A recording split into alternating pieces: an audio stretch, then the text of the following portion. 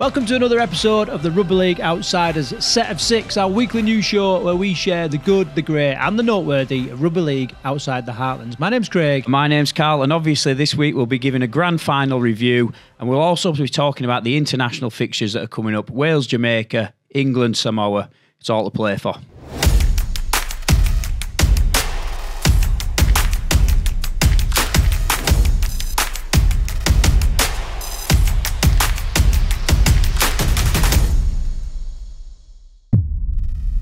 Right, another busy week in the world of Rugby League. Now, right at the end of the show, we're going to talk about the England, Samoa. We're going to give our little players to watch and that kind of stuff. So make sure you watch all the way through to catch that. So let's get straight into the first story, the first tackle this week. And the only place that we can start is with the grand final from the weekend. Yeah, and I think... we could talk about the game. I suppose we should view the match day experience is the way to put it. We went as fans, essentially, didn't we? We enjoyed the atmosphere, great day out. It really felt like a great final to me. I know the game probably isn't going to go down as a classic, but yeah, I fully enjoyed the day out. Yeah, it seems like a weird score, doesn't it? 9 points to 2. That just doesn't seem like a rugby league score. But yeah, I mean, great rugby. Despite the weather, I mean, there was one point where there was just this rattling started on the roof, and like, what the hell's that? And then all of a sudden, the biggest bloody hailstones just started dropping. But play continued, so it was a little bit chilly at times, but all in all, a great atmosphere. Yeah, I think you've got to take that into account now. Whenever you're in a grand final, you've got all 4 seasons in one day during the game. Yeah, if we're talking about the game, Hull played incredibly well, I thought.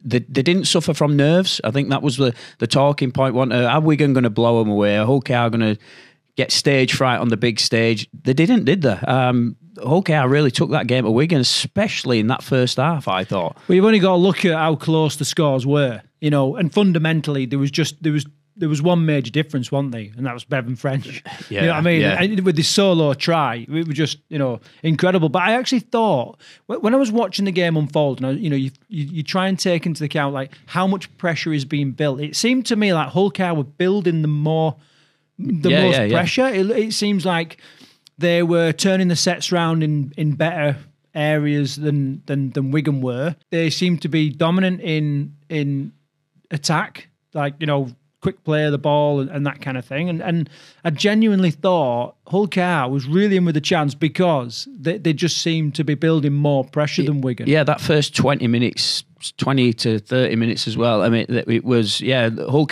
really had that territory advantage, didn't they? I thought Mikey Lewis's kicking game was on point. He was pinning Jaifield right back down in their own 10. Contrast that with Wigan's closing sets. I think Harry Smith was rushed a few times on the last tackle, and they didn't quite get the kicks away that they wanted to. So it was really close, and then we just had this absolute moment of brilliance, didn't we, by Bevan French, and it just completely changed the game, I thought. Yeah, it was an incredible solo effort. Another talking point was the Junior Nsemba incident where he was basically cleaned out on the pitch, wasn't he? And then somehow was allowed to re-enter. I thought this was interesting. It looked like he was knocked out to me. And I was of the opinion if you got knocked out these days, your game was finished. There was a bit of a late hit as well by Joe Burgess. It didn't really he got shown on camera literally once. I don't know if that contributed to it or not. Like it flicked off on the camera literally once, and they didn't show it again. Yeah, so interesting that he did come back on. He did have a big part to play in that second half. If you were going to go to the moment of the game, what would you give as your moment of the match? I think the moment of the game was literally Bevan French breaking through because, it was so tight. Yeah. And I think it was probably 2. That was the moment when I thought, we're going to run the ascendancy now. Hull haven't been able to penetrate their defensive line yet, so it's a little bit unlikely that they're going to do. And then I also thought there was a series of incidents, 3 spilled balls by Hull KR. Yeah, in the second half. In the second half, and I just thought this ain't going to go Hull KR's way. No, they got to that point. They were starting to force it a little bit, weren't they? And they were chasing the game at that point. Once they started forcing it, that's when you could sort of see Wigan were taking control. I think my moment of the game was a bit of an odd one, but I think when Harry Smith slotted a drop goal over just before half time. Yeah, literally dying seconds of the first half. And it completely changed the dynamic of the second half because Hull KR were chasing 2 scores at that point. So yeah, just that 1 point extra going into half time, I thought really changed the game. If they'd have only been the 6 points behind, I think Hull KR may have played a different game in the second half. But I think, yeah, they started to force it, and inevitably Wigan were the victors. A couple of things we need to shout out. Thank you to Luke, who actually got us to the game. We was on the trams like 2 drunken idiots trying to find our way, and Luke and his family were like, right, come with us. Got us under his wing and got us to the ground. So thanks a lot for doing that. And also Dave, who we met in the ground, who sat quite close to us in the ground, come over and had a chat, and it was great to get a bit of feedback in person, really. And here, he said that he tunes in every week, watches the show every week, and had some good stuff to say. It was great to get that because sometimes you feel like this is a bit of a one-dimensional thing where we're just chatting to a camera and we don't always get the best of comments, and so it was nice just to get a little bit of positive feedback. What did you take from it? Luke was awesome.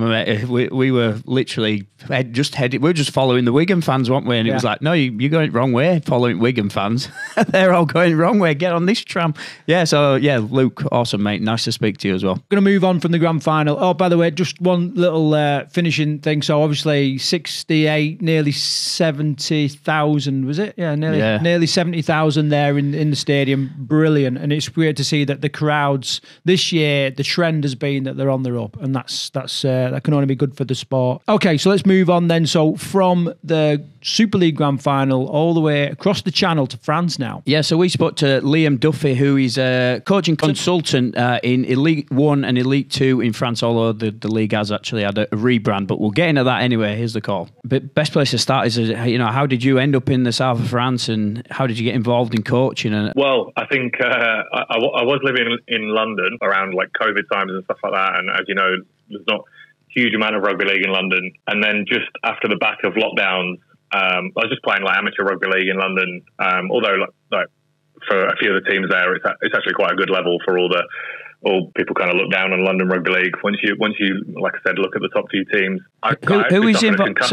Who was you involved with in London? Because we've covered quite a few sides in London this year. Yeah, at the time I was playing for Chargers, so they're in South West London. So yeah, I would say it's a bit of a tri-nations. There's them; they're kind of mostly Brits, with a smattering of Aussies and Kiwis. Like there are a lot of like guys who came down from up north, or students who like discovered rugby league at uni, who make up the Chargers. Then you got Hammersmith, who are mainly Australians. Yeah. Then you got West Warriors, who are mainly Kiwis. So it's a bit of a tri-nations. But once you get those 3 teams in the mix, like it can be a really good level and a bit of a rivalry. So yeah, I was involved with them, and actually suffered a concussion making a tackle, which before that I thought that concussions were you just had a bit of a headache for a couple of days, but the symptoms lasted a long time. Yeah.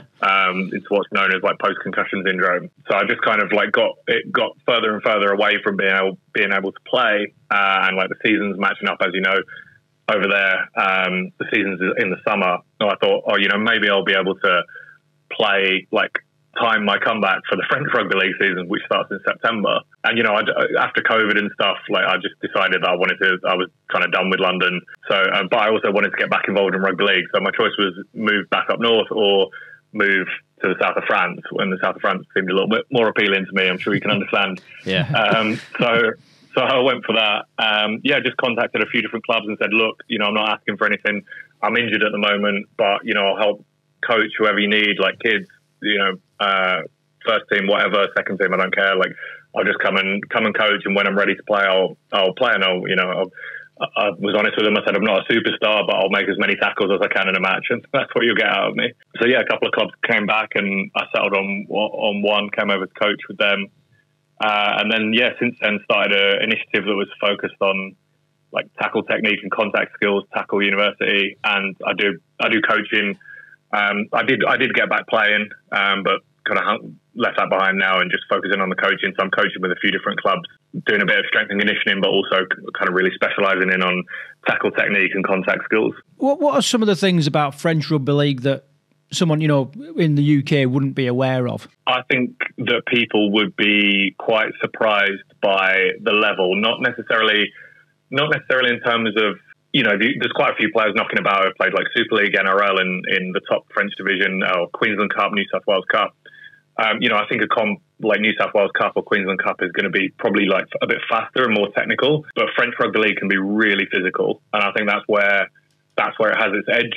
And I think people are kind of surprised by that. And this is not meant to be a negative point or a knock on it, but it's a kind of a bit old school. There are still some scraps in games. It's not uncommon. Whereas, when you get into the professional levels in Australia, particularly, like that's more or less been eliminated from the game. Yeah. So it can get a little bit tasty.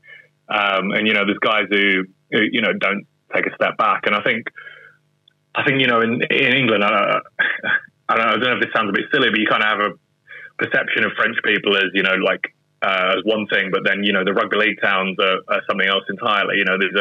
These are tough, rough people who, like I said, if someone's in their face, they're not going to take a step backwards. Mm. And the kind of towns they're from are kind of semi-rural or industrial themselves. So it's kind of like, I'm sure, like, we're not to go into the history of French rugby league through the 20th century, but it's a bit of an ugly history. So the places it survived are these kind of, no-nonsense towns where people have had to really fight to keep it alive. And that's very much in the DNA of the sport over here. So looking at the league so far, with 3 games in, aren't we, in Elite One? How's the season unfolded so far? Yeah, it's a bit. You alluded to, there's been a bit of a rebrand. So it was Elite One, and now it's like Super Trez, Super 13. I'll be honest, I think I preferred Elite One, but we'll park that one.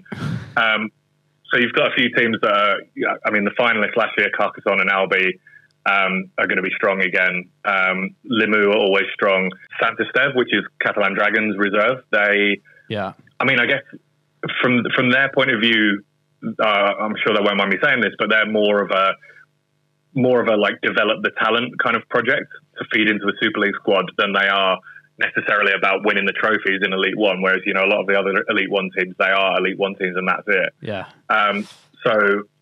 But having said that, it looks like the early signs from Saint Esteve, Catalan Dragons reserve this year, is that they're going to be really competitive as well.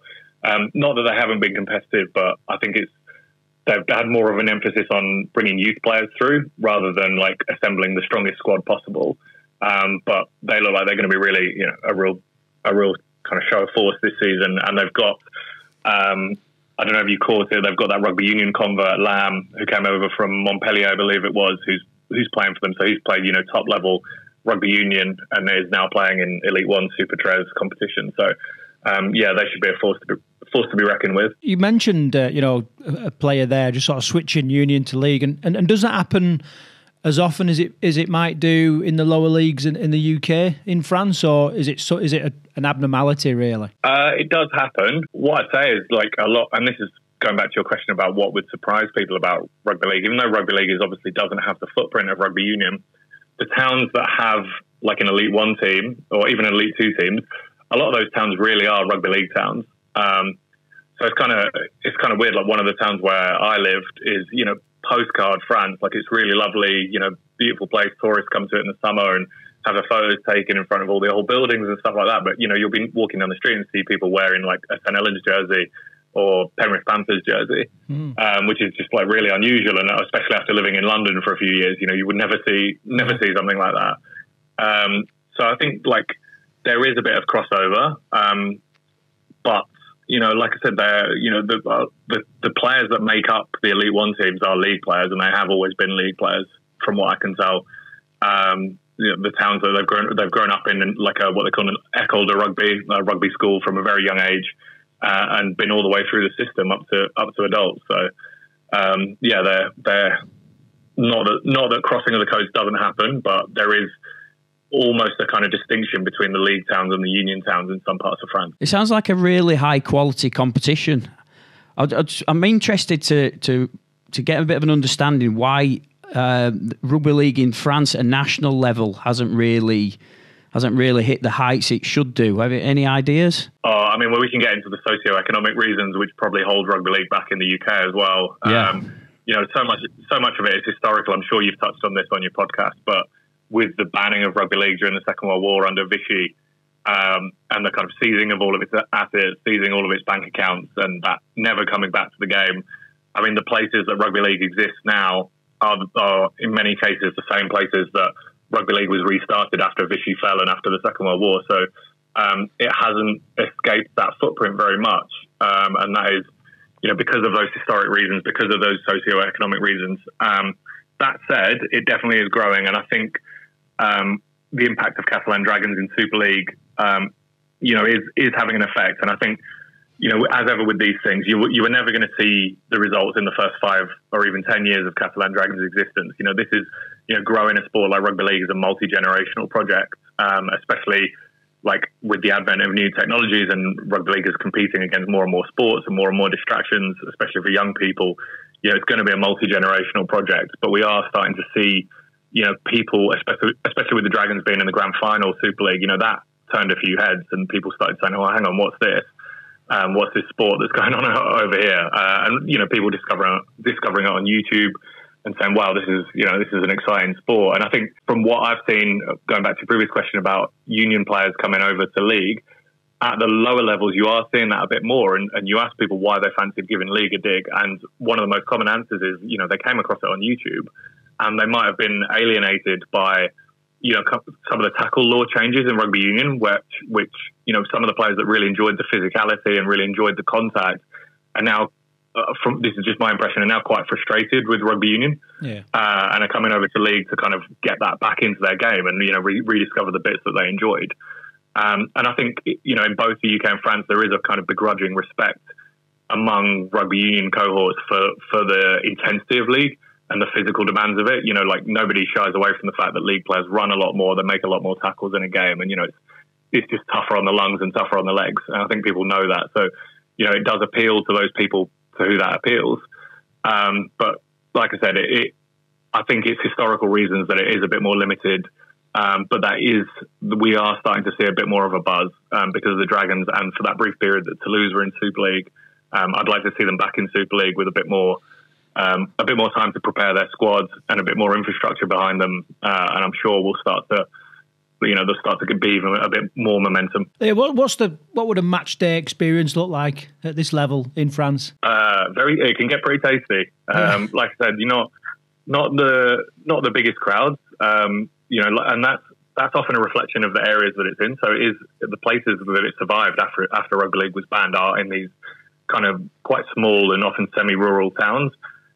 So while it might not be a big crowd, it might actually be quite a big percentage of the local town's population, if that makes sense. Yeah. So you'll get, they've got decent facilities. Like most teams will have, a good complex to play on with a, good intact field and at least one big stand. Some of them stand on every side. That although it might not be the biggest crowd, there will be a good atmosphere. And like I said, because the comp is quite tasty on the field, it can get a little tasty off the field as well. And I don't mean that there's any trouble in the crowds or anything, but I mean that, you kind of get this little cauldron atmosphere, even though there's not an enormous crowd. And, people, especially when you get young players playing and their mates come from school and they're treating it like it's an Olympic Marseille match, and they're almost coming with like flares and, stuff like that. It's quite a cool atmosphere.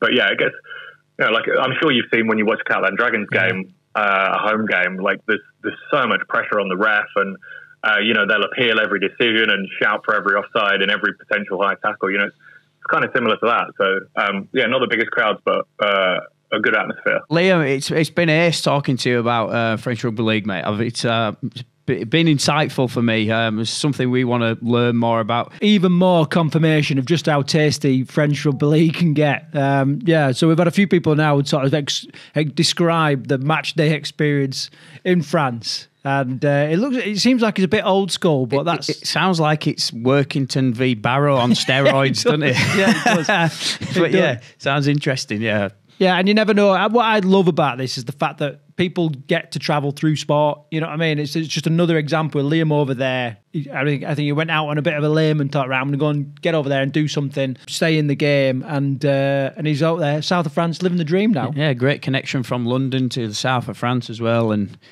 people tell you rugby league don't exist outside of Yorkshire, Lancashire, well, they're very much wrong, aren't they? It does. Moving on then. So from French Rugby League, we're going to look at wheelchair rugby league now. So Leeds Rhinos completed a perfect season, defeating Halifax Panthers this week in the grand final. The final score was 52 points to 32.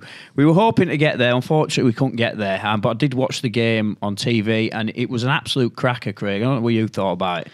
Yeah, it was a cracker. And what I loved about it is my wife sat and sort of watched a little bit of it as well. And she was, well, it's not the same as rugby league, is it? And I was like, well, watch.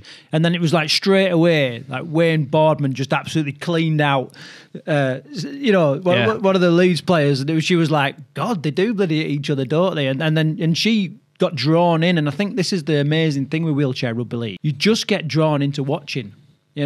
Just because of the different collisions, the skill, pace of it, the fact it's a smaller pitch. I think it's a little bit easier for people to get their head round because of the way that, it is played. I mean, if we actually look at the game then in a bit of detail, I thought Rob Hawkins was absolutely on fire. He was influential for Halifax in the first half, and the way he moves and tilts his hips as he's going forward, the Leeds defence really struggled to handle him in that first half. I loved watching him play. I thought it was so exciting. I think it took Leeds a while to get into their groove. I think they kept chipping away and kept themselves close.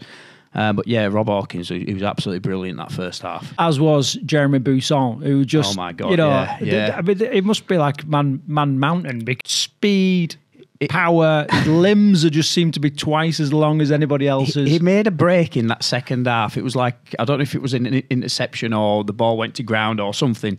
And he made a break in that second half. I was like, I didn't know someone could move that fast on a wheelchair. Like it was like a rocket going down that wing. One of the Leeds players did nearly catch him, actually. Tom Halliwell, yeah. Yeah, Tom Halliwell, wasn't it? Yeah, but oh my God, that he was fast down that wing. Yeah, such an exciting first half. So 22 points to 16 to Halifax at half time. And I felt like Halifax were going to start pulling away in that second half, but second half came and it all changed, really. Yeah, I thought Leeds just kind of dominated that second half and just went about the business really, really well. For me, it was great to see some of the players that we spent time with when England were preparing for the French match last in their club setting. That was great to see. I don't know if I want to talk about the negative really, but I just thought the location could have been a bit better, a bit more accessible for people. I'll go on to that in a minute. I thought Nathan Collins was absolutely instrumental. He's so slight, isn't he? And he's so quick, especially when he starts like it makes little inroads just around the ruck and then sometimes attacks out wide. He was dangerous. And then we've got to talk about Josh Butler, the current wheels of steel. I kind of felt like it was like Rob Hawkins v Josh Butler. That was like the side story that was sort of developing within the game, and Josh Butler came away with a hat-trick.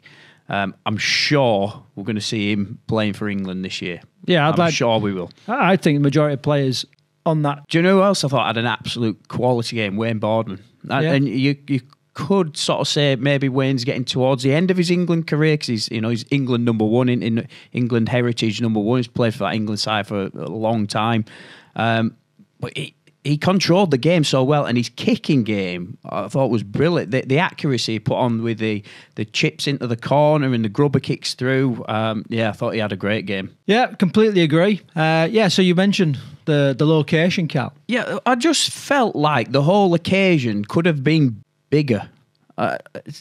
For my it maybe should have been somewhere else. We didn't go because we couldn't get there and back to the Midlands, could we in time for getting my daughter to school and stuff like that for the next morning. I think if it had been a bit more sort of central, like your Manchester sort of area, you may have got more people involved. And I just, I felt like it was just undersold a little bit from what we've seen before.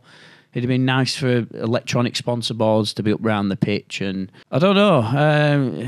I always feel the lighting should be dimmed a little bit as well. Just like when you watch like netball on TV or British basketball now, it's lit differently. They use a lot of neon strip lighting and just the lights, just the lighting effects. Yeah, I just felt like it could have been done on a slightly higher standard. I know they've got the proper pitch now, which is great to see because you can see the proper markings on the pitch. So yeah, it felt like a level up from a normal wheelchair match, but I feel like we can do more. I'm sure we can do more, because I think wheelchair rugby league should be standalone sport. I'd love to see it on TV every week. I would. Yeah. I agree with all of that. Right, okay, we're going to move on then. So tackle number 4 now, and Wales, Jamaica. This is quite an interesting prospect. Yeah, great to see Wales and Jamaica both playing international rugby again. That's the first place we should start, wouldn't it? Wales have got a crucial game coming up in a few weeks' time, where they'll be in a semi-final against, is it Serbia they're playing? Serbia. Yeah, playing against Serbia for a play. Well, that'll be the semi-final, and they'll play the winner of France-Ukraine. So obviously, they're going for the World Cup qualifier. So they'll be one of the last teams into the World Cup. It's great to see this game taking place in the south of Wales. So the squads have been announced. I'll bring them up on your screen at the minute. So it's a mix of Championship League One players. There's even a few community players mixed in there. I think there's 7 players on debut in the Welsh squad. So I'll go through it. A couple of people, Sam Bowering, Midlands Hurricanes, he'll be on debut. There is a few sort of big names there. Gil Dudson, ex-Wigan, Salford, Warrington, ex-Super League player. Be exciting to see him play.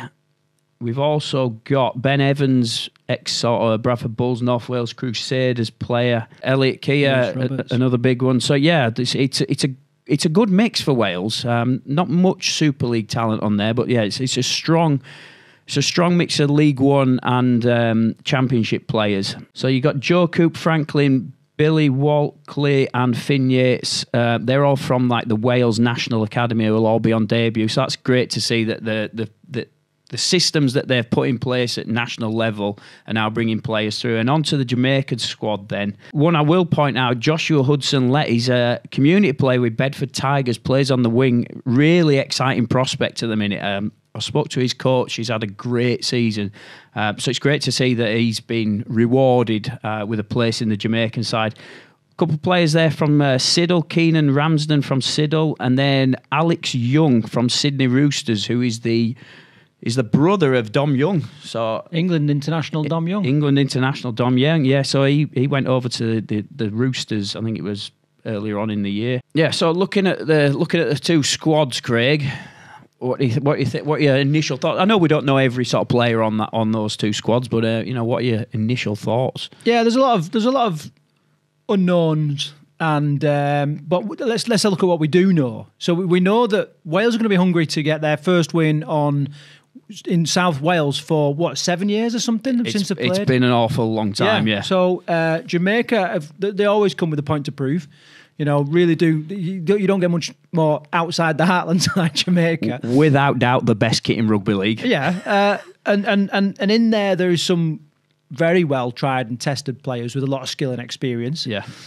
So they're going to be a formidable opponents, and but I just think there's a little bit more experience when you look at like Rhys Williams, Gil Dudson, Elliot Keir's been around the block. Yeah. So there's a lot of skill in there. So I would think that Wales are your favourites, but Jamaica can definitely bring an upset. We're going to try and get to the game tomorrow night, so we'll maybe do a bit of pitch side reporting. Just keep an eye out on the channel there, just in case that lands tomorrow. What about you? Yeah, looking at the squads, I think Wales, you would say, favourite. I mean, they are pushing for a World Cup place out there, so John Keir's got to get this right.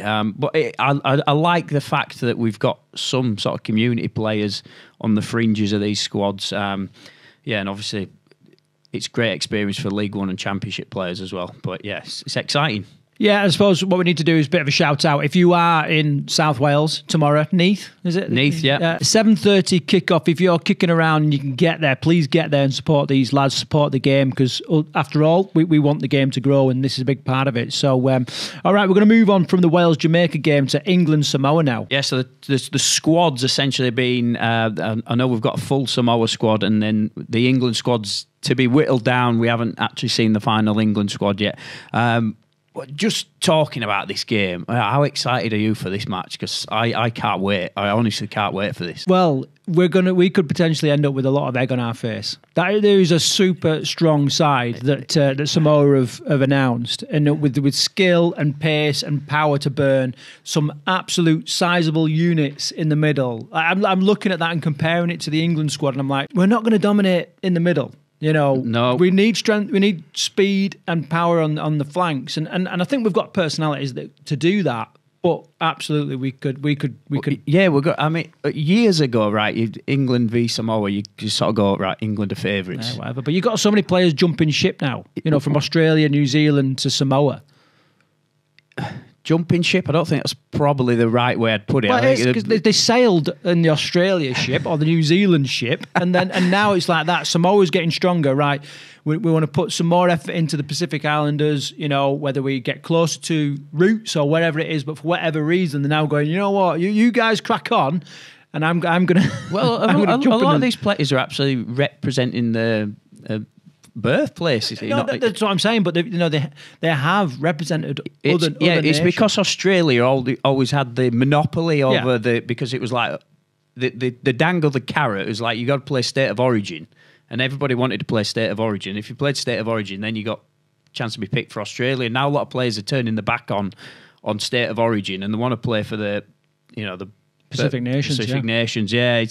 I love it, but Samoa have got even stronger since they made that World Cup final appearance last time. And like you say, we could end up with egg on our faces here because we've beat the RFL have built this, haven't they? It's time to get revenge. Yeah, sort it's redemption, of thing. isn't it? Yeah, redemption, and it could end up going 2-0 the other way. I think. I don't think Samoa will ever forget that 60-6 loss in the World Cup.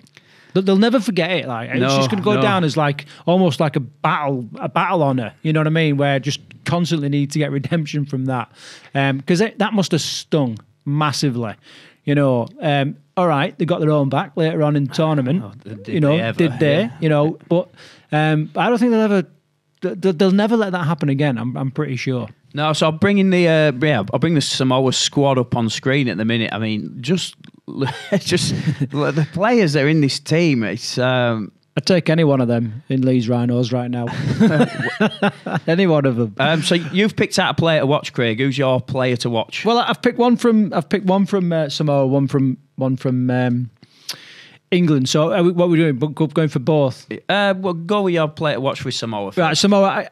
Jerome Luai, right? Yeah, obviously, just magic. And when I was looking at this, okay, right, where's the stories amongst these teams? Now, if Michael Lewis gets picked, right, we know that Michael Lewis can be a little bit petulant at times. Now, Jerome Luai is skillful enough, fast enough, you know what I mean? And he's got the temperament to get under Michael Lewis's skin, rattle him, proper get him wind off the up pitch. merchant. Yeah, 100%. You know what I mean? Just an absolute massive character, but has got, an arrogant, let's face it, all right? So, but can back it up. And I just think he will get under Michael Lewis's skin, and Michael Lewis got to be careful. He's got to rein it in. He really has. Yeah, so my one to watch is Roger Tuivasa Sheikh, who is just absolute quality, box office, dynamite. Yeah. He's as fast as they come. He's built like a mountain. He's made the switch from New Zealand, which is interesting to play. He's got 20 caps for New Zealand, so he's now making the trip over. So his last international appearance, funnily enough, was actually on the other side, on the other chord, playing rugby union for the All Blacks in 2022. But he's another Sonny Bill, isn't he? He's just got skills in all departments. We'd be interested to see where he plays, whether he's in the centres or at full back. But he's going to be hard for England to handle. Yeah, it's definitely exciting. For England then, I was looking at England and I was trying to pick out like a player to watch, and I was a little bit lost with this, purely because we don't know the starting lineup yet, do we? No. And one of the things, like I said, I don't think we're going to compete particularly well in the forwards. When you look at like John Asiata and how he's tore up the bloody Super League this year, and some of the other players there. So I'm thinking, right, it could boil down now to the fringes. Okay, so I was looking at that. Okay, who's going to be the starting wingers? that's quite hard to work out, really. At the minute, it is, yeah. It really is. You know, you look at like Liam Marshall, Matty Ashton, that both had incredible seasons, both prolific point scorers, and let's face it, that's what we need to be able to win. And then you look at like Dom Young, you know, who's tried and tested in international colours. I don't know who's going to be what, but so what I'm going to do, I'm going to do like an all-encompassing thing and say the wingers for England are going to be key, and whoever is picked, they've got to do a job. Right. Therefore, that's the area of the game.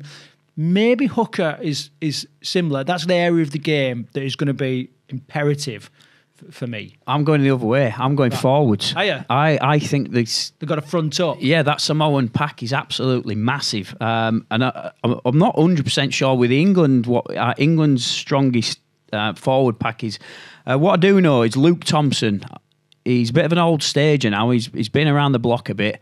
I think he played so well in the grand final. I think if he really gets a drive on forward, both these sides need a good forward pack for a platform to play off. And I think if England's forwards can front up against Samoa, we stand a chance. And I think Luke Thompson, if he plays like he did in the grand final at the weekend, solid, gives us a chance. I mean, yeah, it was solid. I think you said to me earlier, if it keeps finding his hands and knees, that's exactly what we need. But yeah, so exciting this game, so exciting. Do you think there's any benefit of having maybe a slightly smaller, potentially more mobile pack, or do you think that's nullified by the sheer aggression, size, and strength of the Samoan pack? I think again that depends with what sort of.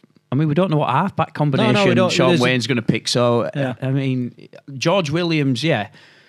We need quick ball. George Williams likes to attack the line. Mikey Lewis likes to attack the line. If he goes with that sort of combination, yeah, maybe a more agile, quicker pack may play into England's favour. But like I say, we could go down the other route and he may be wanting to play a more structured style of play. Who knows? Yeah, who knows? It's going to be definitely interesting watching that. So the first test is going to be the Brit Community Stadium on the 27th of October, and then the second test is 2nd November at Headingley, which both games that we're desperate to get to. Good choices for grounds. What would you say? I think it's a good choice. One in Lancashire, one in centre of Yorkshire. Yeah. Yeah, definitely. You know, both big stadiums, and of course, you know, start off, warm it up in Lancashire, and then the big finish, big finish in Yorkshire. You know how it is. Okay, moving on from there then. So the Williams Weekly this week, and this is a topic that I've seen sort of banded around on social media a little bit, and it's something that I just want to talk to you about today, Karl. Yeah, get your opinion on this, right? So, all right. So obviously, we can see the dominance of Wigan right now, right? Yeah. So they've won the quadruple. First team for a long time to get 6 trophies back to back. They're just absolutely dominant is the word. My question is, or the question that's been banded around is like, how long is this team going to be dominant for? Like, you know, you think about like, you know, some of the long-term signings that Wigan have made. Well, Matt Peat, 7 years this year. Yeah. Bevan French, Jai Field, Junior Nsemba, all 6-year deals, you know. As well as that, Matt Peat, 40-year-old, right? 40-year-old. Yeah. I think it was something I saw a stat that was like 60% of the team are under 24. Like, you know what I mean? Yeah, One player is moving on this year. How long are they going to be dominant for, and what do other teams need to do to break this dominance? Well, you've just said it, haven't you? With all the contracts and the extensions that they're putting people on 6-year deals, and there's a reason, because the players they've managed to capture are absolutely quality players. So I genuinely think this Wigan side is going to dominate for quite a number of years. And what do other sides need to do? Well, they need to make some bloody big signings, don't they? The model that Wigan have had for a number of years, they've really invested in their youth and academy systems, haven't they? And it's paying rewards now. They're bringing new players into the squad who are just, well, like Junior Nsemba, his box office, isn't it? First big season. If they keep doing that, and then they keep adding these brilliant players that they keep finding, like your Jai Fields and your Bevan French, I don't know how other clubs are going to compete with that in a minute. And I suppose other clubs have got to replicate what Wigan have done. St Helens did it for years, but yeah, the short answer is, I think Wigan are going to dominate for a large period now. Yeah, and I think it's not just the playing group either. I mean, you look at the owner, billionaire owner, You know what I mean? So if we're saying we've got to replicate what we're going to do, we need to attract more billionaire owners to rugby league. Yeah. You know what I mean? And how do you do that? Like, Yeah. you know, how do you do that? Chris Radlinski as well. He's also been pipped as like, you know, a huge part of the success. Incredible at managing people and working like an elite culture within a team. Yeah, you know, and he's respected across the board. He's like, I think he needs his own podcast. He's like Diary of a CEO. Rugby league, how he's gone about his business with the Wigan club since it kind of all started. Well, it didn't. No, because Wigan have always been a big club, haven't they? But he's had such a massive impact on Wigan since he became part of the board there. Right, so I'm not going to let you get away with just saying they've got to replicate what we're going to do in. Oh, right. Oh, so imagine, you know, Salford-esque.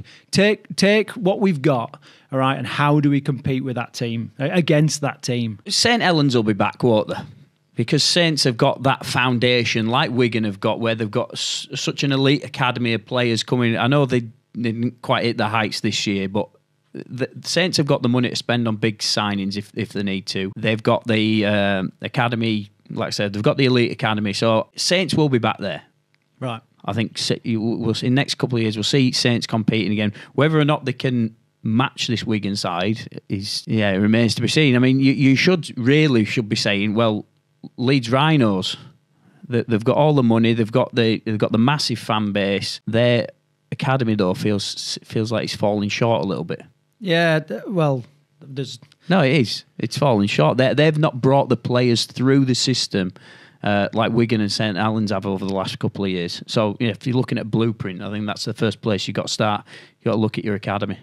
Well, yeah, and you've also got to wonder, like, you know, we talked about Chris Radlinski, and what about Gary Evington? Because he just seemed to, from the outside, and we don't know. Negative culture. Well, it seems to play games with people's contract. And you look at, like, Blake Austin, who was like one of the standout performers. Yeah, right? he was a player that needed to build around. Yeah, and he didn't know whether he was coming and going. From what was read in the media and that kind of thing, like, he didn't really know. And then end up, he just went, right, sod it, I'll go then. And you can't play those games. You know, and you look at what Wigan have done. And I remember having a conversation in Wigan a couple of months ago. And, you know, this staunch Wigan fan said, look, they are tying people into long-term contracts. And that is like nailing your colours to the mast. So you can't be playing all these games and all this kind of stuff. So I think that is part of the problem with what's happening at Leeds right now. Hopefully Brad Arthur's going to stamp that out. You know, he's a very, very experienced coach. We can see, if you've seen the trailer for the Spirit of the Rhino video that's coming, like, he's absolutely no nonsense and won't take any of that crap. So, although he has just signed Jake Connor, so I don't know what's happening there. So personally, I think if we could put an age on it, like, how long is this Wigan side going to dominate for? It could be 5 years, couldn't it? Well, we know that the Wigan are going to be classed as the best side in the world for at least another 12 months. Because there's going to be no World Club Challenge, because Penrith have bottled that, haven't they? Yeah, they bottled it. Shit the pants. Well, and on the flip side, Matty Pete is mega keen to play it. You say if it's happening, we're 100%, you know, keen to play in that. Yeah, I don't think it's going to happen though, is it? No, it's not going to happen. What a shame that is, though. Honestly, if you look at Wigan and you look at Penrith Panthers, how good those two sides are at the minute. Yeah. Like, we should be going back to Old Trafford and selling Old Trafford out. Like, why wouldn't fans want to watch that? Like, well, they do want to watch it, don't they? But fucking make it happen, man. Here's another thing. When we're talking about, like, attracting more money to the sport and stuff like that, this Vegas game could be huge, couldn't it? Well, it will be, yeah. Because, you know, you're going to go. You know, who knows who's going to be in that crowd watching the likes of Warrington play, and, like, you know what? Bit more money. This could be spectacular throughout the world. So, but just because that's happening doesn't mean we should be axing the World Club Challenge. No, that's not. No, it is. It's not going to happen. Well, that's not. I know it's not going to happen. But that's not why it's been axed, does it? They just can't come to practical arrangements to make it happen. Well, they should make it happen. Well, the World Club Challenge this year, Wigan and Penrith, would be absolutely massive. And I don't know a rugby league fan in the UK who wouldn't go want to watch that. And someone needs to make it happen, and don't just go for the Brick Community Stadium. Go for a big venue. Just go for it. And I genuinely think we could get a massive crowd for that fixture. Yeah, well, I completely agree. Okay, so that's been the Williams Weekly. Hope you can join in the discussion in the comments down below. Until the next video, take care.